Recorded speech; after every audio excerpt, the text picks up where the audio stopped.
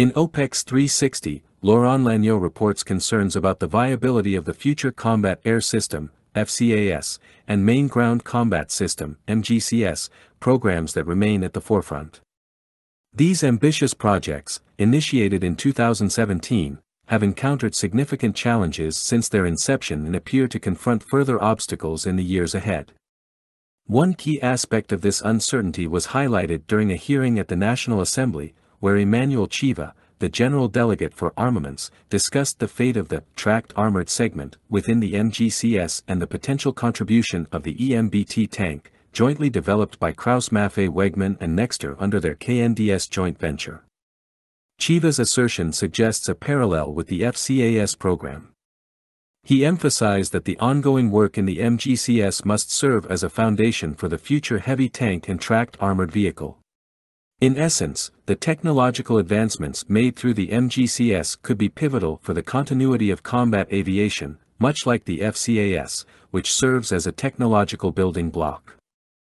As the MGCS program marches toward its anticipated completion between 2040 and 2045, the French Army faces a pressing issue with its aging Leclerc tanks. These tanks, by the proposed deadline, will be approaching 50 years in service, necessitating an interim solution. This interim capacity is contemplated to be based on the KNDS E-MBT, potentially bridging the gap until the MGCS becomes operational. Minister of the Armed Forces, Sébastien Lecornu, weighed in on the MGCS program, acknowledging the concerns voiced by Nexter. He emphasized the necessity of not being myopic in assessing the future of armored warfare. Lecornu stressed that traditional firepower alone would be insufficient between 2040 and 2070, and the focus must extend beyond corporate interests. The overarching goal is to ensure that the French Army possesses effective tanks in the year 2050 and beyond. The FCAS and MGCS programs, while ambitious and forward-looking, confront substantial challenges that raise doubts about their successful fruition.